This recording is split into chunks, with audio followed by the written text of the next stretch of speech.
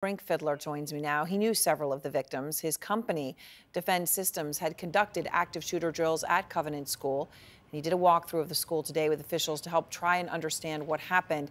And I should notice, Brink, of course, you also spent 18 years working for the Nashville Police Department, and their actions, of course, saved so many lives in this shooting this week. So I do want to ask you about your walkthrough in just a moment, Brink. But first, these live pictures of what's happening right now in Nashville, and talking about the victims. I know you knew a few of them, and including 9-year-old William Kinney. His father, Wes, is a friend of yours, and I know he was out of town during the shooting and had texted you.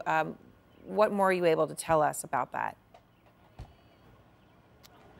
Nothing more than that. He was concerned about, obviously, the location of his son, and he knew we had conducted training at the school. He knew I was a former officer and thought I may have some insight into that, and I did not, unfortunately for him. And at the time, we were actually out of town. We were in Memphis, Tennessee, working with another school, so I couldn't get any more information from him. And tragically, his son Will turned out to be one of the victims. You also knew the head of school, Catherine Kuntz, and Mike Hill, the custodian, because obviously you had done training at the school. What can you tell us about them? Mike I met a few times. I didn't know him well. Catherine I had a very good relationship with. I actually just saw her a couple months ago. I ran into her at the bank. She was the type of person that knew this was a heavy topic and knew she had to be very careful about bringing this in front of her educators, but she was also adamant about doing that because she understood the severity of the topic and the severity of the teachers needing to have the knowledge of what to do in that situation. So she actually did her due diligence so much that she came and sat in on our training at another school first to make sure it was what she wanted for her staff. And then we worked very closely together to customize that training program for this location and advise them on some physical security and teach them what to do in the moment. And so she was steadfast in her commitment to doing this and in her commitment to these kids, and more importantly, her staff and their ability to perform under stress. And she did. And I did mention that you did that walkthrough of the school today with officials. And obviously, because of her, right, you'd conducted active shooter drills there before because she felt this was so important. We've all now seen the video of the shooter walking through the halls on the surveillance video. As you were going through today with officials trying to understand what happened, what did you see? What stood out to you? Well, a lot of it I can't talk about because it's still an open homicide investigation. I will say this. I want to make this clear, too. This story, the whole story here is about these teachers. People are talking about the training we did with them, and yes, training is important, but I wasn't here on Monday. They were here, right? Their ability to execute literally flawlessly under that amount of stress while somebody's trying to murder them and their children, that is what made the difference here. And that is these teachers are the reason those kids went home to their families. Again, the training is important, but we weren't the ones executing it in the moment. They were.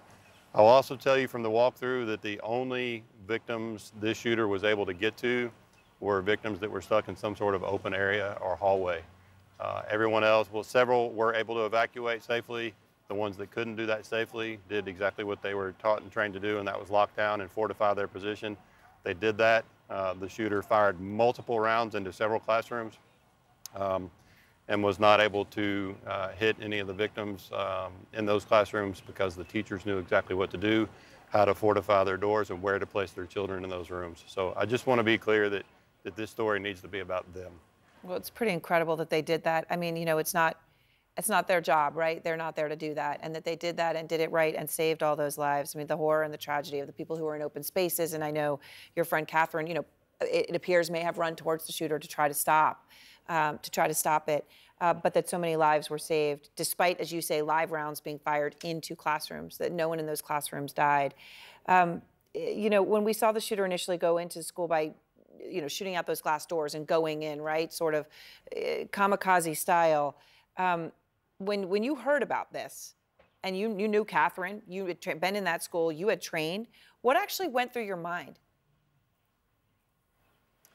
So when we were in Memphis assessing this other school, because we still have such a deep connection to the police department, we were getting pretty up-to-date information.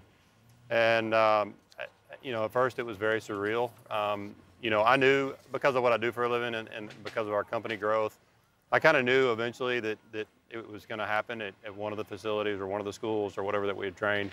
But it's still very surreal right now and today, and very tough, I'll say, you know, because we walked that crime scene, even though it was very tough, but it's important for us to learn from these events and get better moving forward. But at the same time, I felt confident that the people here, because of Catherine's commitment to this program, knew what to do and would execute flawlessly.